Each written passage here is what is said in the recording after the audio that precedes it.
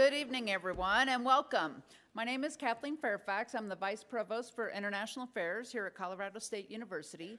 And before we begin our program this evening, I would like to have your attention to take a few minutes for our land acknowledgement statement.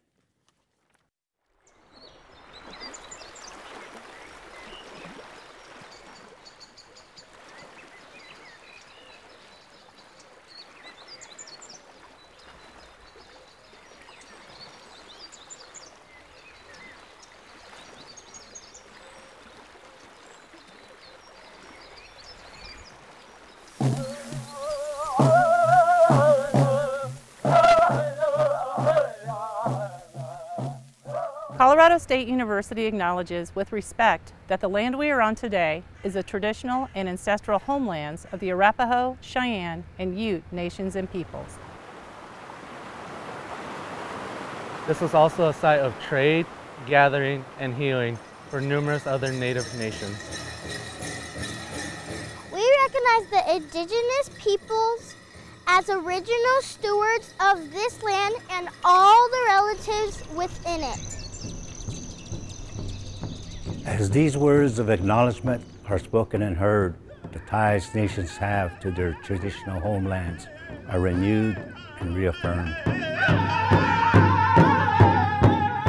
CSU is a land-grant institution, and we accept that our mission must encompass access to education and inclusion. And significantly, that our founding came at a dire cost to Native nations and peoples whose land this university was built upon. This acknowledgement is the education and inclusion we must practice in recognizing our institutional history, responsibility, and commitment.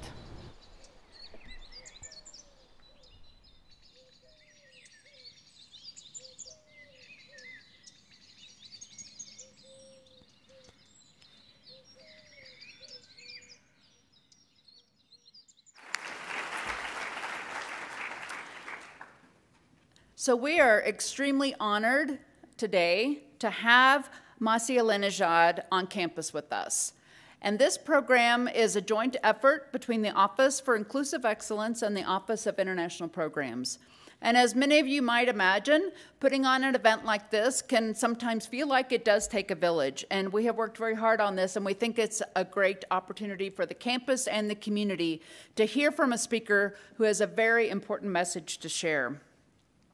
But besides international programs and inclusive excellence, a lot of other units were important sponsors for this event this evening.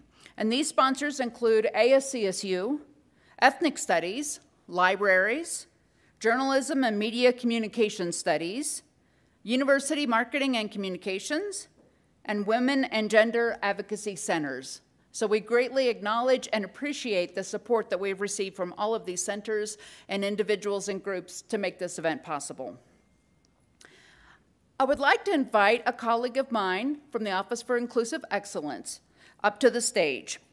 Hiba Abdul currently serves as Student Success Coordinator for the Asian Pacific American Cultural Center. And Hiba is going to provide the introduction and bio for our speaker this evening. Thank you. Hiba.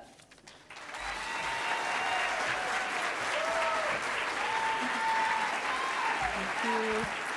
Hi, everyone. My name is Hiba. I use they, them pronouns, and I'm the Student Success Coordinator at the Asian Pacific American Cultural Center.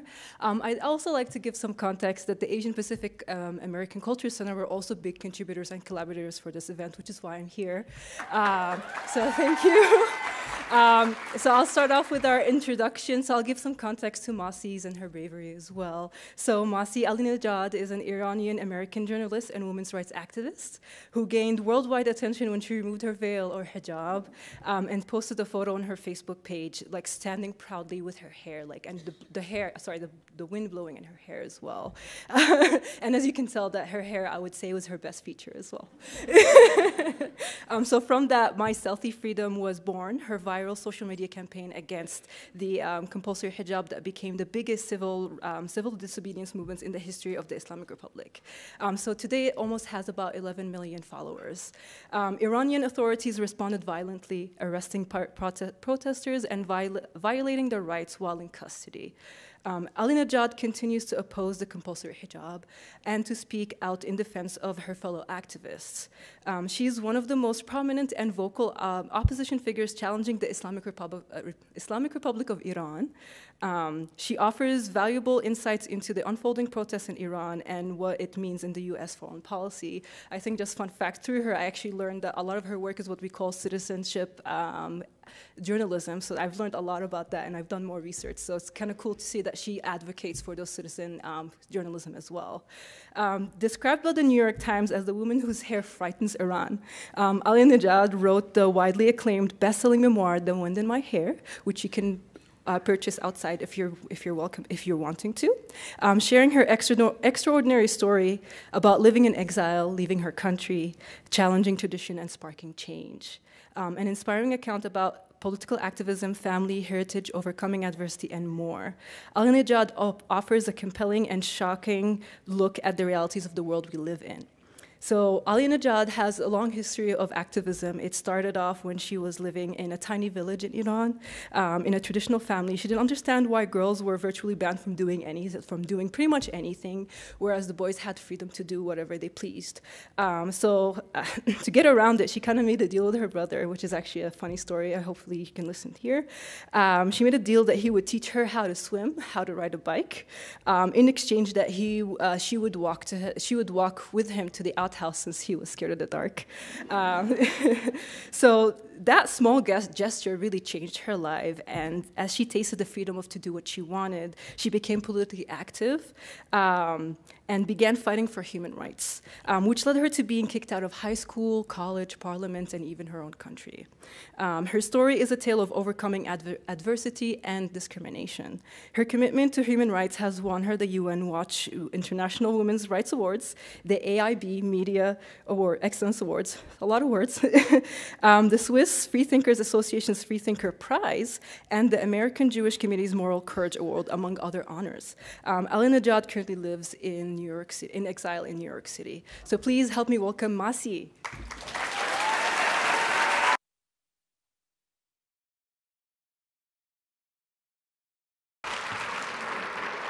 Unbelievable, unbelievable. Thank you so much. Hello, everyone. You know what? Before even starting my presentation, I want to tell you that for years and years, I have been campaigning against compulsory hijab, and it's an honor. A woman chooses to wear hijab, giving introduction about my campaign. This is what I love about America.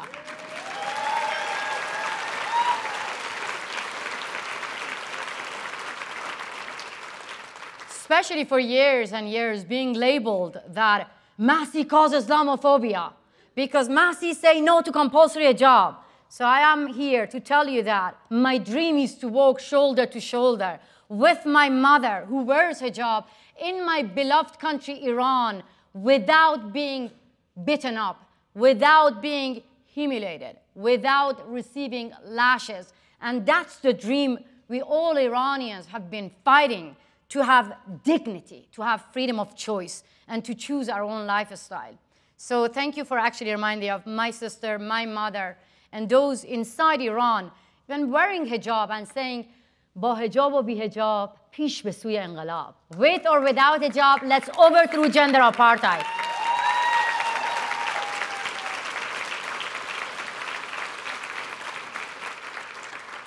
Thank you, Colorado University, State University, for inviting me. I'm very excited, especially this is my first time here, and I experienced the town. I need more time. Please invite me back again. I'm very, very honored being among you, especially before coming here. I had the pleasure to meet with students, Iranian community. They gave me energy to come here and pass their messages to you as well. They, me, and millions of Iranians, we need you to be our voice against one of the most dangerous viruses, which is called Islamic Republic. My name is Masih Alinejad. I'm an Iranian journalist, women's rights activist, and of course I'm a troublemaker for the oppressors everywhere. Yes. In the eyes of Iranian regime, we, the women who want to be free, we are master criminals. How many women are here? Hands up. Yes, you are all master criminals. Yes, you are. You are. Because if you don't cover yourself, in the eyes of clerics in Iran, you are committing crime. If you dare to sing, you're committing another crime. If you dare to ride a bicycle, another crime. Women in Iran are not allowed to get a passport without getting permission from their husband. Women are not allowed to ride a bicycle. Women are not allowed to get a job or travel abroad without getting permission from their husband. So that is why, in my beloved country, Iran, women are either second-class citizens or they are master criminals. We choose second one because if we want to be free, we have to break the law every single day. I mean, when Haba mentioned about my story and my brother's story, I have to tell you that through our educational system, we never learned about equality. Through our books, media, state TV, all the state-owned broadcasting, we learned to be second-class citizens. That's all we know. So that is why I often get this question that who teach you from the age of 7 to be a rebel? I tell the story of my brother. I share the story of my brother. My brother was only 2 years older than me. He was the prince during the day in the village because he was able to enjoy himself, to jump in a beautiful river, to swim, to go to stadium, to play with boys around, to ride a bicycle, to sing, to show his hair, to do whatever he wanted. But me, as a little girl, I just realized that from the age of 7, if I don't cover this massive hair, I won't be able to go to school. I won't be able to get an education. I won't exist if I don't cover my hair. But I didn't know how to fight for it. I was just envying at my freedom, my brother's freedom from early age. So what I did, I learned that I need my brother to be my ally to gain my freedom back. Because I couldn't go to the government, I couldn't go to the school principal, but I had him just next to me. So what I did, I grew up in a very tiny village, very poor family. I mean, in the village, I'm 46 years old. So imagine when I was 7-year-old, we didn't have running water, we didn't have electricity inside, we didn't even have inside bathroom. We had outhouse. The bathroom was in the outhouse, backyard garden. And during the night, it was very, very scary to use the outhouse. And I was the one scared of the darkness. I mean, as a little girl, it was natural. My mom, actually, who's not even able to read and write, she told me a lesson. She said that darkness is like a monster. If you're scared of the darkness, then the darkness can swallow you all. The darkness can devour you. But instead of being scared of the darkness, if you open your eyes as wide as you can, if you stare into the darkness, then the darkness will disappear. So as a kid, I thought this is a fact. And I used to open my eyes as wide as I could to use the outhouse. And it worked. It worked. So for me and millions of other women in Iran, darkness is the monster, is the Islamic Republic. Discrimination. All the discrimination that we experience is like a darkness. So I used this tactic. My brother, the prince of the village, who was scared of the darkness during the night, he couldn't go to the outhouse. I used my power. I told him the lesson, actually, this you said. I told him that, okay, there's a deal. Every night I take you to the outhouse, but every day you have to take me to ride a bicycle. You have to actually take me to a stadium. You have to teach me to enjoy my freedom where I am banned from all those activities that you take it for granted. So I used my personal story to encourage other men, other girls, to be allies, because the Islamic Republic knows very well to make men against women. They're telling us that men own their sisters, men own their daughter, men own their mothers. So according to the law in Iran, if men kill his daughter, receive 8 years prison sentence. But if a woman removed her hijab, receive 24 years prison sentence. Or like Masih Alinejad, she was only 22 years old. She got killed in the hand of morality police when she was only 22 years old. And if you don't know what morality police is, I'm going to tell you. Bunch of police officers walking around in the streets in 21st century and telling women, cover yourself properly. If you don't, you receive lashes. You go to jail. You get kicked out from everywhere, or you are like Masih Alinejad. I will get back to you. I know that I got invited to talk about the power of personal story and my book and my history, but I have to talk about the revolution which is taking place in Iran right now. But before going to that, I want to tell you that why the power of saying no is important in Iran and why Iranian women decided to say no. There's a famous expression in my country, Iran, that if you want to tell Iranian women to do something, tell them not to do. Because they do it anyway. So we have to break the laws every single day to be our true self. This is how we gain our freedom and dignity back. So as a journalist, I was a parliamentary journalist, and there were so many red lines. I know that in the West, the Iranian regime were, very, very sophisticated to tell the narrative that, there are reformist group, and there are conservative group, and there are people who are trying to bring reform within the society. I and millions of other people were part of it and believed that we were brainwashed that we can reform this regime.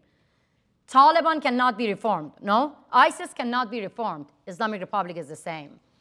When I was a parliamentary journalist, there were so many red lines, so many barriers. We were not even able to ask a single question about nuclear activities, or the supreme leader of Iran, or compulsory hijab, and our bodies. So I remember that I actually asked, anytime when I were asking critical questions, difficult questions, I was told by every single member of parliament that first cover yourself, then ask a question. اول خودتو بپوشون. This expression is something that every single woman heard it in Iran. اول خودتو بپوشون. First cover yourself. Whatever you want to do. You're asking questions. You want to go to restaurant. You want to do shopping. Whatever you want to do. You have to first cover yourself. And this is how we feel like humiliated. So as a parliamentary journalist,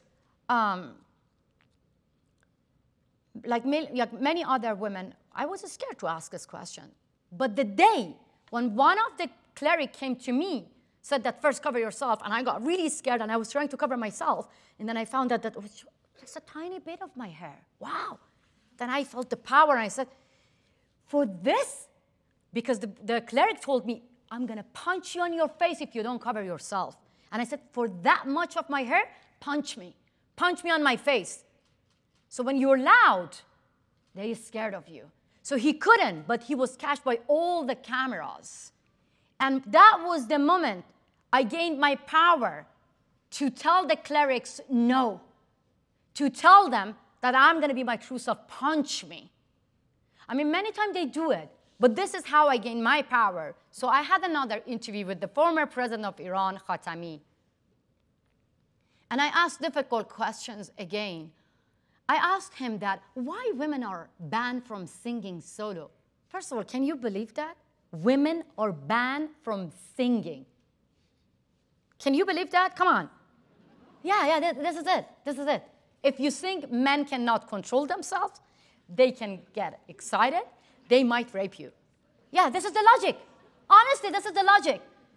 That's why I got furious. And I asked the former president of Iran, have you ever heard of a woman singing? because I wanted to see whether he get excited. Yeah, I asked him, have you ever heard of a woman singing? And he said, you know, I heard women citing Quran. And I said, no, that's different. Singing. He said, no.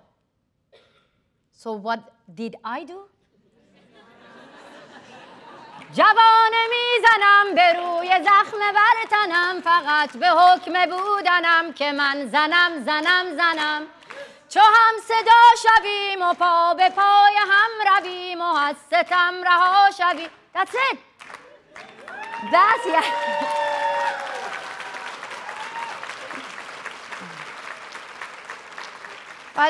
But people, this is the song actually. Right now, when Iranian women sing this, they feel powerful.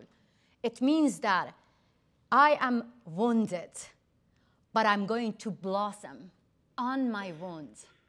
And this is actually, this is a very powerful song, but this revolution, which is started right after the brutal death of Mahsa Amini, many women and men got united and they took to the streets across Iran, more than 100 cities, and they were protesting against not only compulsory hijab, clearly against the whole regime. And the response from the Islamic Republic, they killed more than 500 innocent protesters. They arrested more than 22,000 protesters for the crime of peacefully protesting, peacefully demanding freedom and dignity. They sentenced 50 of the innocent protesters to death, and they hanged 5 of them. Many women and men, young protesters, were blinded because the Islamic Republic Revolutionary Guards shot them in their eyes. Ghazal, Nilufar, Mercedes, Kausar, Saman, Hossein. When you go to their page, you see that. They write this. You can take our eyes away. You can take our body. You can take our life, but not our hope. And these are my heroes. One of the women actually drew a beautiful flower on her wound. And she published a video on her own Instagram. So 4 years ago, when I had a talk at Stanford University, the headline of my talk was, "Next revolution will be led by women." Just a few people took me serious that time. Because when I launched my campaign, many people were actually hesitating to touch the issue. People were saying that compulsory hijab is part of the culture of the Middle East, and that is why we don't want to touch the issue. Believe me, calling a barbaric law part of our culture, this is an insult to a nation.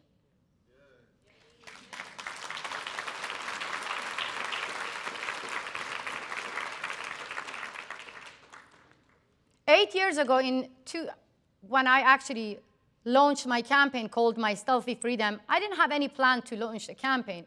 It was just me publishing a simple photo of myself running in a beautiful street full of blossoms. And the caption was so simple. I said that anytime when I run in a free country and I feel the wind in my hair, it just reminds me of the time when this massive hair was like a hostage in the hands of Iranian regime. Then I got a lot of comments from Iranian envying at my freedom from compulsory hijab. Soon after, I found another picture of myself.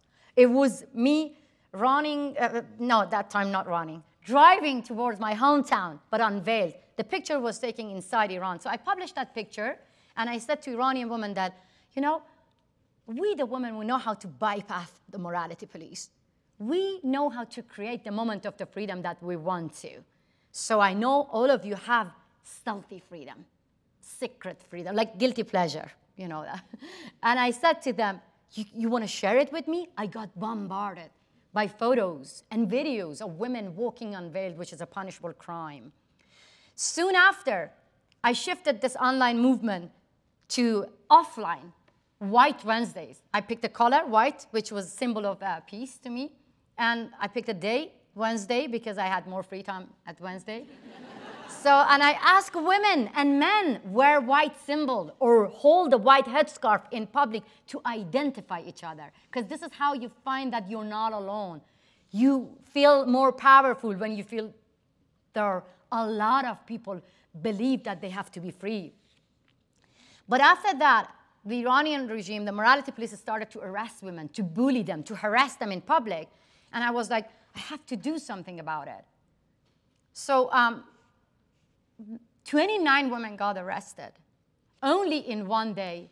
And I was like, this is it. I have to shut down the campaign, because miles away from Iran, watching that my sisters and young women were part of White Wednesday's campaign getting arrested, and I didn't know what to do.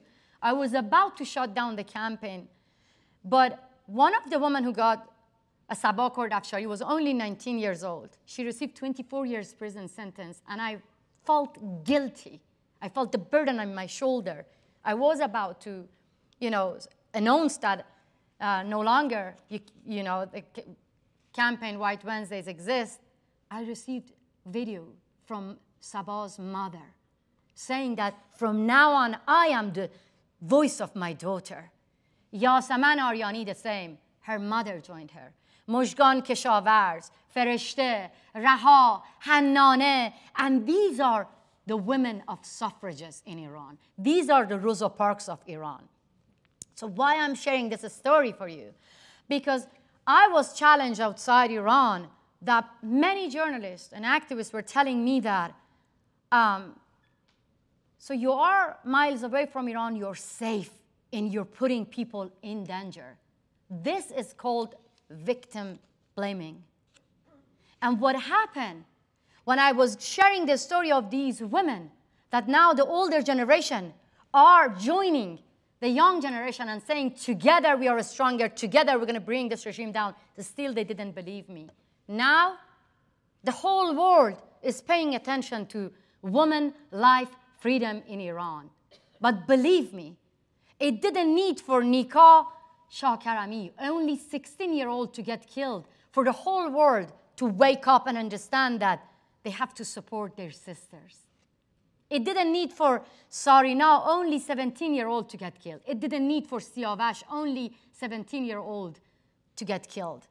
So that is why I strongly believe that we always have options to wait for people to be victims, to get killed, to get death, or be the target of acid attack, chemical attack, to be their voices, or when they are the warriors, we can echo their voices. When people were receiving bullies and harassment in public, I had to find a way. So that happened to me. Even miles away from Iran, I was not safe. Not just because of the backlash, which I listed. I don't want to focus on myself, but I want to tell you what happened to me. First, the Iranian regime put my brother in prison for 2 years to punish me. Then they interrogated my mother for 2 hours. My mother wears a hijab. She has nothing to do with my campaign against compulsory hijab. But they stopped her from sharing her love with me to punish me. They brought my sister on TV to denounce me publicly. I was watching my sister for 17 minutes on TV. I was broken. And she had different belief, but when they brought her on TV to denounce me, I was like, this is the first time I see my sister in a good quality. I tried to see the positive side. They brought more than 10 women on TV, 10 women of White Wednesday's campaign. One of them with bruise on her face, denouncing me and saying that regret I shouldn't send videos to Masih. And recently another woman, Sepida Rashno, they brought her on TV because she filmed the morality police, because she was so brave and powerful. They didn't want her to be an example for the rest of the society. So they brought her on TV and she denounced me. So they did all of these things to stop the campaign. That didn't work. What they did, they made a law saying that if anyone sends videos to Masih, will be charged up to 10 years prison. So don't send videos to me. But they didn't know that Iranian women, now they don't need me. All of them, they became their own leader. All the women that you see now, they became their own storytellers. They became their own media. When you go to the social media, you see mothers of those people who got killed. Now, they are leading the revolution. One example, Nahid Shirpishe, she was with her son, Puya Bakhtiari, in the protest, in the street, hand in hand. When the tear gas was thrown to them, Nahid lost her son. 10 minutes later, she saw the dead body of her son in front of her eyes. How many of you are mothers here? How would you feel? Miserable. No? But Nahid made the Islamic Republic feel miserable. And these are the true example of feminism. These are the true example of leaders trying to bring change within the society. And that is why I'm here today, to tell you that never say, shh, we don't want to save people in the Middle East. Believe me, we, the people of Iran, we never want the Western government to save us. We want them to save our murderers.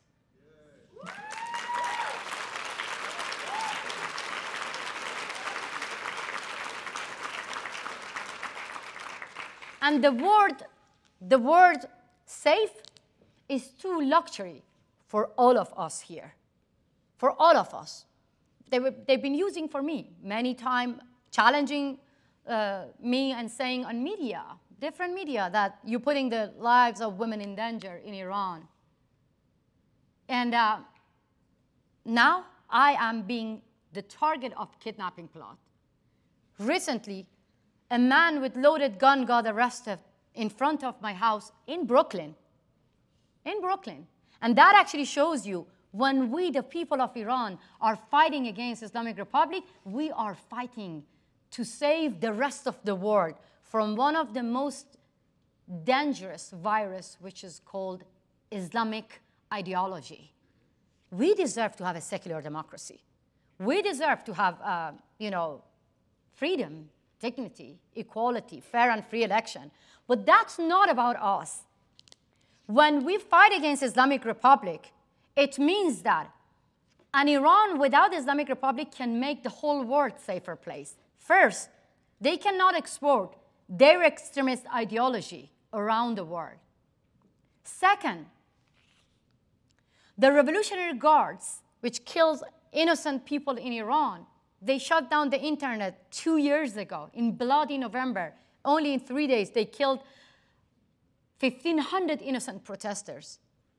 The same government who banned 80 million people from using social media, who shut down the internet, they are welcomed on social media with verified account. So that is why I'm saying that we want the tech companies to kick the dictators out from social media. And you can help us. You can echo the voice of Iranian people and write to the tech companies with different hashtags that this is the time when dictators are not allowing their own people to use freedom of speech. They must be kicked out from social media. My time? Do I have time? Another thing that we Iranian people want from you, we want the US government to understand that the Islamic Republic does not understand the language of diplomacy. They only understand the language of pressure. Right now that I'm talking to you, the US citizen, UK citizen, Swedish citizen, German citizen, French citizen, Belgian citizen, citizens from all over the world, they are in Iranian prison and they are being used like bargaining chip to get nuclear deal. So they understand only hostage diplomacy. 40 years ago, they took American diplomats hostage. Yes, they released them all, but they still have 18 million innocent Iranians hostage. And when we don't bow, we the Iranians don't bow to the hostage diplomacy, we want the leaders of democratic countries to follow our path. My brother is hostage. There are many students here that I met them today from Iran. They're all studying their PhD here. They are the future of not only Iran, they are the future of the world. Their family members are like hostage in Iran. So I am calling President Biden, President Macron, Prime Minister Mark Rutte, and the leaders of democratic country, be as brave as Iranian people and do not bow to the hostage takers. Downgrade your diplomatic relation and ask Iranian regime to release all innocent political prisoners. That is how we all get united and stand for democracy. I know I have only 5 minutes.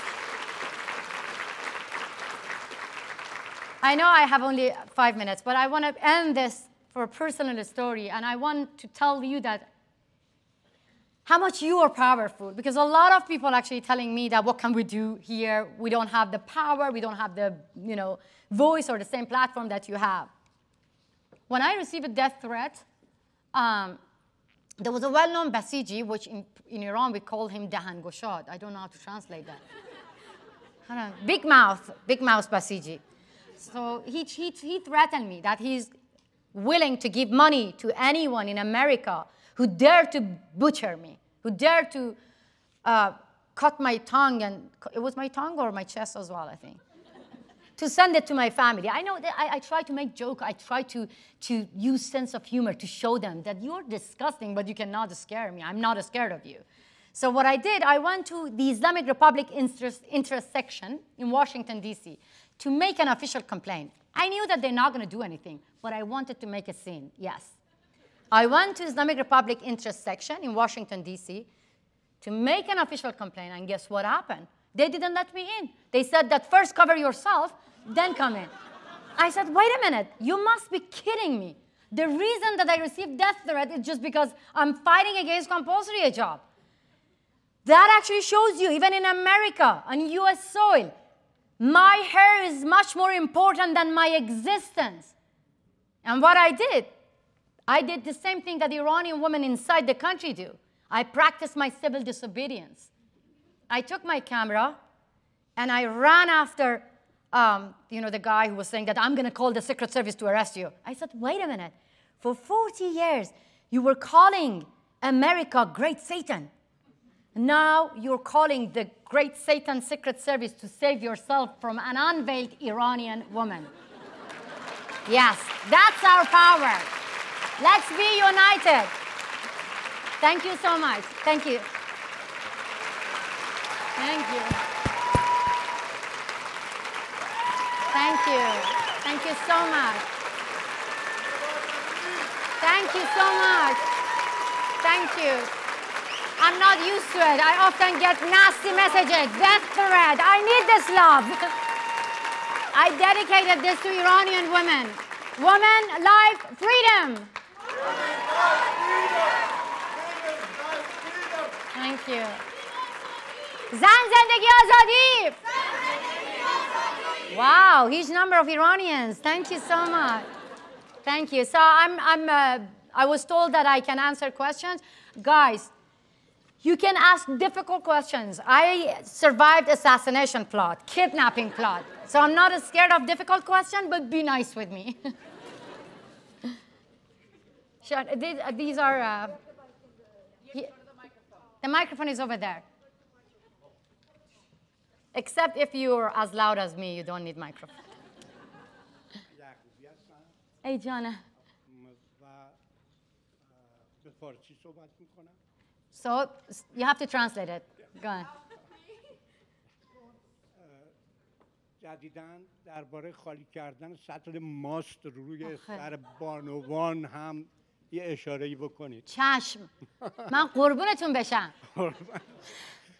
Merci. Actually, yeah, that's wow. Wow. You know, for years and years, آقای یعقوبی جان, for years and years, huh? Oh, I'm going to actually, he asked me to mention about something which happened recently in Iran. There were 2 morality police. They actually attacked women, putting yogurt on women's hair because she was unveiled. And not she. They were mother and daughter. Both of them were resisting compulsory hijab, and they, threw yogurt in their hair.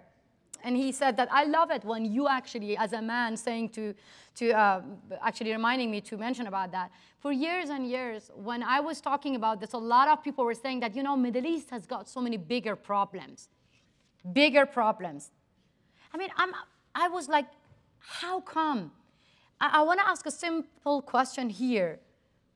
How many of you, before coming here, you used mirror to make yourself beautiful? How many of you? All of you. You care about your identity. You care about your hair. You care about your appearance. You care about your true self. And imagine the people telling you that, no, this is a small issue. We, the women of Iran, use mirror to make ourselves the one that the government wants us to be. That is ugly. And when it comes to women's body here in America, my body, my choice, everyone says that, yes, this is very progressive slogan. But immediately when it comes to women in the Middle East, my body, my choice, some of the high representative of European Parliament, the female politicians, they go to my beautiful country and they say, well, now my body is the choice of clerics. My body is mullah's choice. My body is Taliban's choice. No. This is what we deal in Iran. Women not only getting kicked out from school, daily basis, they face harassment, bullied in the streets. Yes, this time was yogurt, but the other time was acid. Women were the target of acid attack. What happened? Those who thrown acid on women's face, they are free. They can walk around. But those who protested against acid attack, like Narges Mohammadi, is still in prison.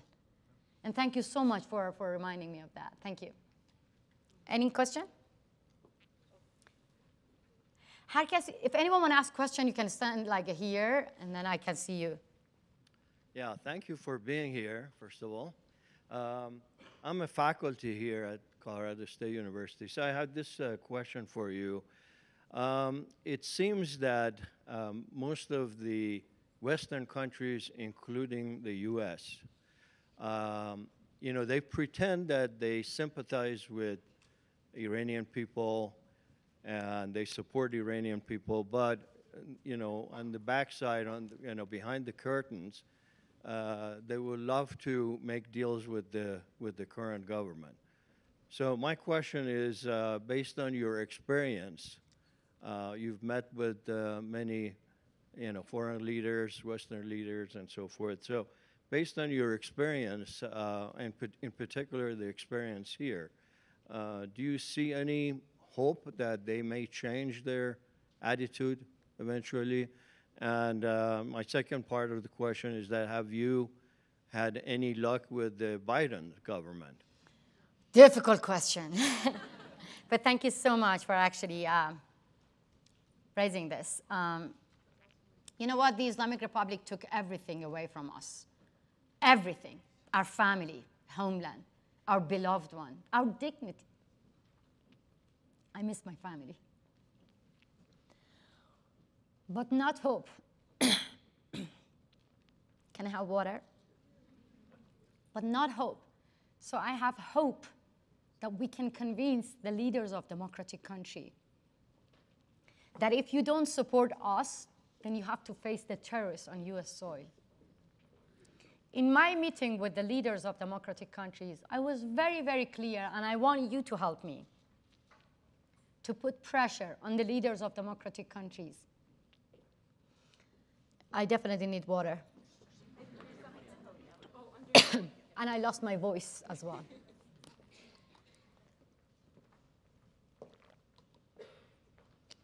That this is the unique sense of unity. For the first time, we see that many well-known athletes, actresses, female politicians, they show their solidarity with the women of Iran. But you know what? Solidarity is beautiful, but we don't need empty words.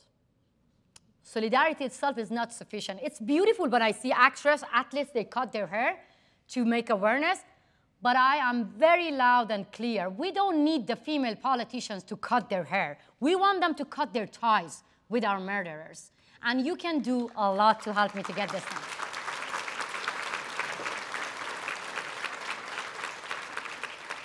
It's not easy, but we have to be clear that if they bury human rights under nuclear deal, we, the people, are there to put pressure on them if we really care about democracy. Look, I want to actually say that by using it as an example. I want to beg you all, when it comes to the rights of women in the Middle East, see this as bipartisan issue. It doesn't matter whether you're Republican or Democrat, you're left or liberal. Really doesn't matter, because the Islamic Republic hate America. They hate democracy. When they want to come after you and kill you, they never ask whether you're Republican or Democrat. They kill you anyway. So the example, when I'm a village girl, so I grow vegetables, you know, tomato, cucumber, basils, mint, and I feed the whole neighborhood in Brooklyn with my beautiful vegetables. So I use, you know, my garden's cucumber. I make pickles, and I offer pickles to all my neighbors. You know what happened? The day when I was the target of assassination plot, the day when my brother got arrested, the day when the news were everywhere, CNN, Fox News, all the media were talking about an American Iranian journalist who were the target of assassination plot. A man with loaded gun got arrested in front of my house. That was the day when all my neighbors, one of them had the sign of supporting President Trump, the other was supporting Biden and Kamala, the other one, Bernie Sanders. But all of them, they were the one coming to my house and offering me food, red wine, support, hug. So for them, it didn't matter whether I'm Republican or left or liberal. For me, it didn't matter who they support. They were all united when it comes to the national security of United States of America. But I believe pickle diplomacy works as well. Yes. So I offer you pickles. Thank you so much. درود مسیح جان. جانم. شما هم خیارشور درست کنین بدین به آمریکایی‌ها که حمایت کنن. I had written some difficult questions, but you're worthy of much better than that. Your voice, you just lost your voice. I loved your persona 2-3 months ago when you also lost your voice because you had talked all day. You still kept on talking. Okay. And I love that. I need a hug now.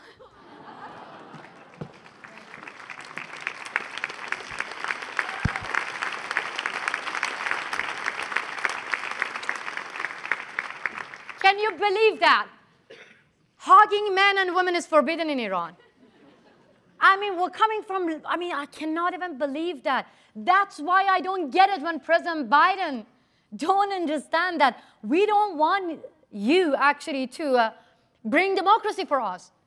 But we deserve freedom, you know? We cannot, if we hug like this in Iran, we get lashes. If we attend mixed party, we get lashes. If this is not gender apartheid regime, then what do you call it? What do you call it? So that is why, believe me, we the people of Iran, President Biden, we are better allies than those backward mullahs. Thank you so much. Can I have my mic? Yes, go on. So anyway, 50 years ago, before you were born, we had another gutsy lady in Iran, poetess, Forough Farrokhzad. And she was downplayed, talked down to anything, simply because she was writing a poem about how she loved her man. I mean, even the intellectual, the ones who called themselves intellectual. I was a teenager there, then and there. I want to share with you something along what you are doing, and she was saying then. دستهایم را در باغچه میکارم، سبز خواهم شد، میدانم، میدانم، میدانم. I plant my hands in the garden. I will grow. I know, I know, I know. So I wrote a little thing about that night that you had lost your voice and you kept talking. And you can pass it to me. Well, I want to read it, and then I can. It's got all kind of scratch marks on it because I was changing it as you were talking. Your tired voice that night, barely held standing, but by leaning on the shoulders of your anger, brought me tears of reverence and a reminder of the common pain we all share. In the morning, I began. I lit a match that I had in my pocket and a candle which I bought from the corner store, thinking that maybe one day this woman, that man, will hold hands together and do the same thing I am doing. And maybe, just maybe, our children will have a better lighted road ahead. I am hopeful. I plant my hands in the garden. I will grow. I know, I know, I know. Thank you so much, Aziza. And I hope you grow. We will. 2,000 feet tall. We will. Zan Zindagi Azadi. Woman, life, freedom. Woman, life, freedom. Thank you. Thank you so much. Appreciate it.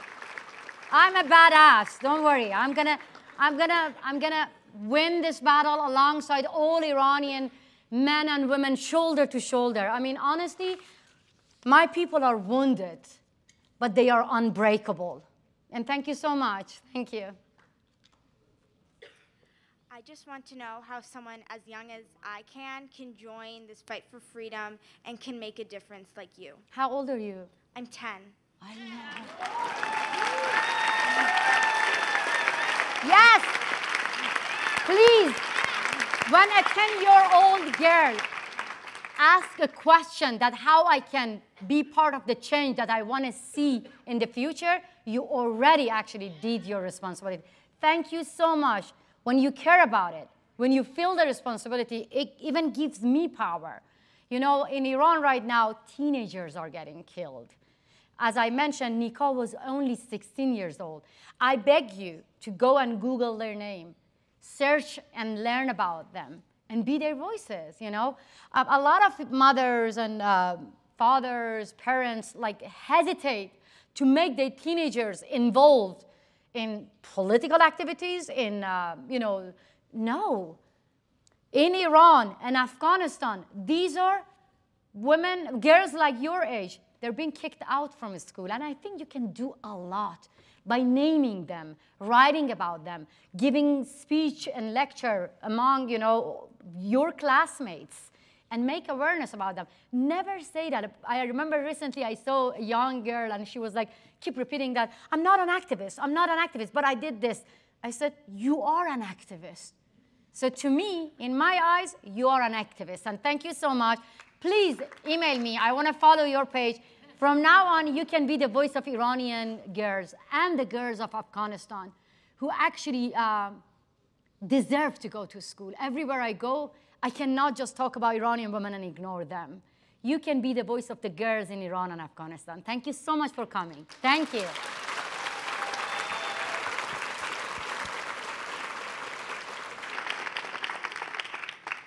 Kiana Pirfalak was only 10. Okay.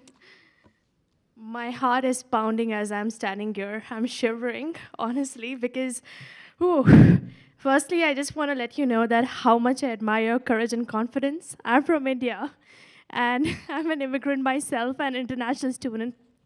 And you're as a woman, I have been fired for standing up against what I believed in, and I have lost all my confidence. I admire you because I want to understand, I want to know, how do you fight the system against all the discrimination and hate and the darkness, right? How do you find hope in the dark times, right? Even when the system is trying to crush you, downplay you, where do you get the courage and confidence? Because there have been days I have not been able to even get up from the bed. It's that hard. How do you do it? Same sister. Never think that I'm a Superman or Superwoman. Not at all. I had the same day that, the day when I was trying to save one of the athletes' life who was under death row. Naveed Afghari. I did my best.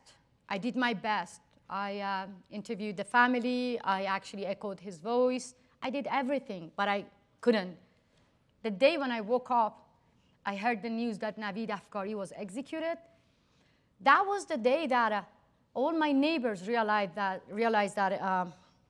I am a crazy woman because I took all the sunflowers out of my garden. I actually were like screaming, shouting, and I was like, I'm useless. I couldn't save his life. What's the point that I live in America? I was like acting honestly like a crazy woman, like losing control. I didn't know what to do. The day when my brother got arrested, I felt guilty. I felt the burden on my shoulder that this is my fault because my niece and my nephew were begging me, if you really care about the life of Ali, then please stop, you know. So I had the guiltiness. I lost hope. But the thing is, every single day when I wake up, I say to myself that, you know, I have only two options. Only two options, to feel miserable or to make my oppressors feel miserable. And I choose the second one, honestly. And I remember that I said to myself, anytime when I feel bad, I have to tell myself, okay, I have only one life. I'm going to die, maybe in car accident, maybe coronavirus, maybe, I don't know. But how beautiful is when you dedicate your life to your goal. So my sister, it's from me to you. You have only one life. You're going to die anyway. So think about it. You haven't chosen to be in this world. You're not going to make decision when you're going to leave this world. In between, it's your choice. And if you have a goal, fight for it. And it's beautiful. I only feel hopeless, useless, when I cannot do anything. And that's why I actually fight against the darkness in my life, how I actually overcome my fear and sorrows. And gardening, make pickles. Thank you. Thank you. Thank you.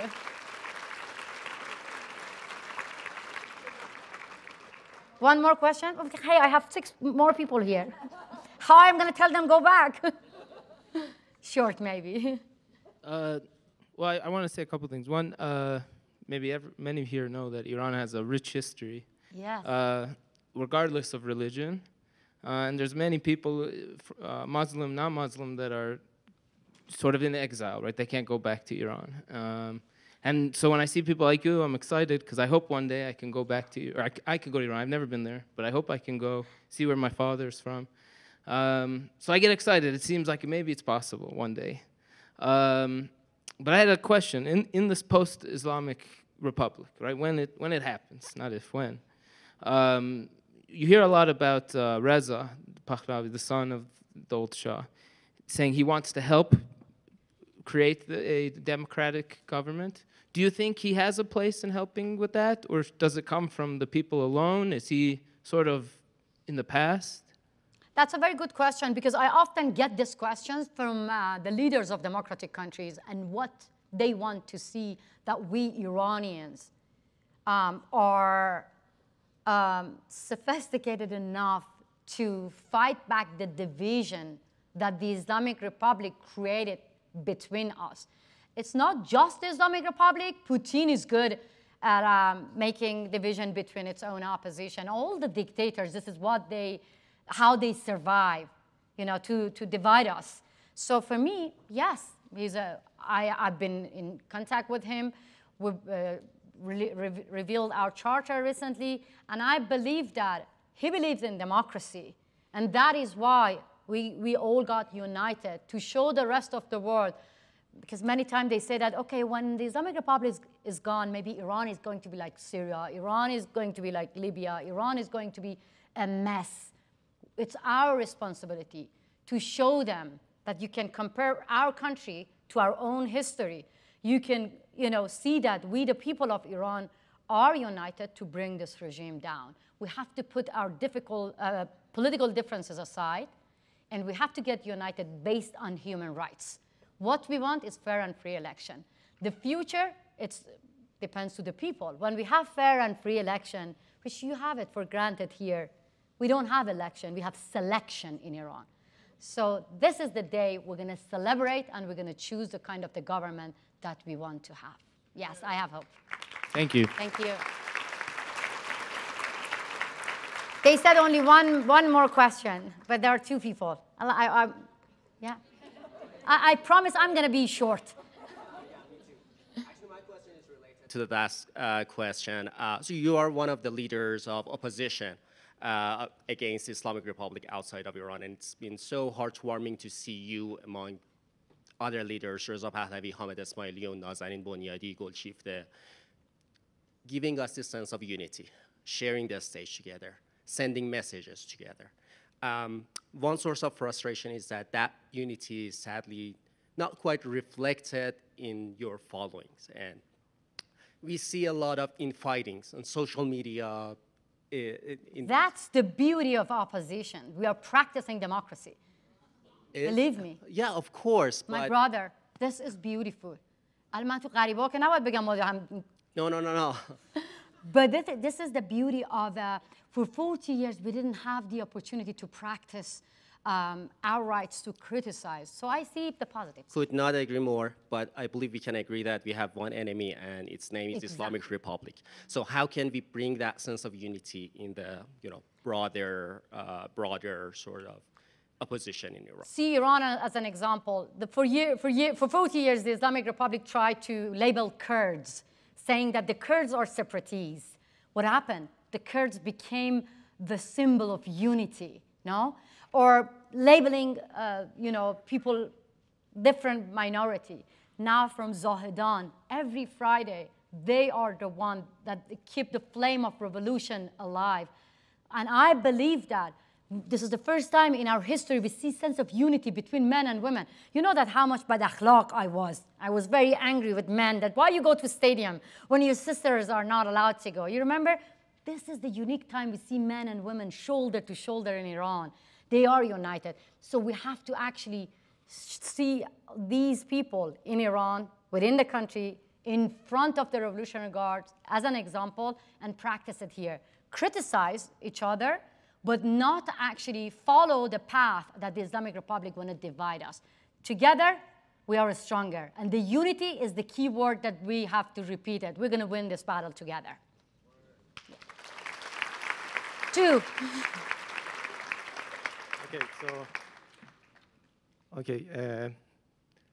خیلی خوش اومدی مسیح جان. Thank you. And welcome to beautiful Colorado, and I hope that you will come back later again. I just say my sentence very quick. I think that the way that you explain the situation in Iran, it's very important, and your strong speech, and I really liked it, and I think everybody here was enjoying that. This is a thing that we still need to be done much more, and I think that the general people, I mean, all over the world, people still don't know much about what is happening inside Iran. Yeah. And the politicians, of course, politics is dirty, and politicians are following their own agenda. We cannot expect that they will exactly follow what we want them to do, but when we make the people more aware, it will have the effect on the politics as well. And we need much, much more of the speech that you delivered today, every time, and all over the US and all over the world. Thank you. Thank you very much. Thank you. Thank you so much. Thank you all. He's right. I don't have anything to add. Thank you so much for coming here and echoing our voice. Yes, come on. It's the future of this country. Come on. Hi. I was wondering, you shared the story of only having a little bit of hair showing and just letting them do whatever they felt they wanted to do. Were you at all scared or nervous when you did that, or did you feel completely confident? That's a very good question. I mean, how old are you? 11. 11. Look, I remember that your parents are here because I'm about to teach you how to be a badass. They're around? Okay, listen. I love my father. You know, I love my mother, but so because of the educational system, they were brainwashed that they have to take me to heaven by force. And that's why they were pushing me to cover my hair, and I didn't want to do it. So I used to take off my hijab when I was leaving home and going to school. So in between, I was just, you know, enjoying my freedom. And it was scary because one day I saw my father. By accident, was like enjoying myself. My father just came to me and then he spat on me. And you know how it was very, like my heart was broken. But what I did, immediately I found that, wow, what a power I have. Even my father spat on me. I said that, this is me. This is my true self. This is me. And I gained my power back. I said, when I can say no to even my father, who I love, I still love him, then I can say no to dictators. So it is scary. And there are many girls like you, your age in Iran. They're scared of the government as well. They're scared of the social pressure, but they overcome their fear.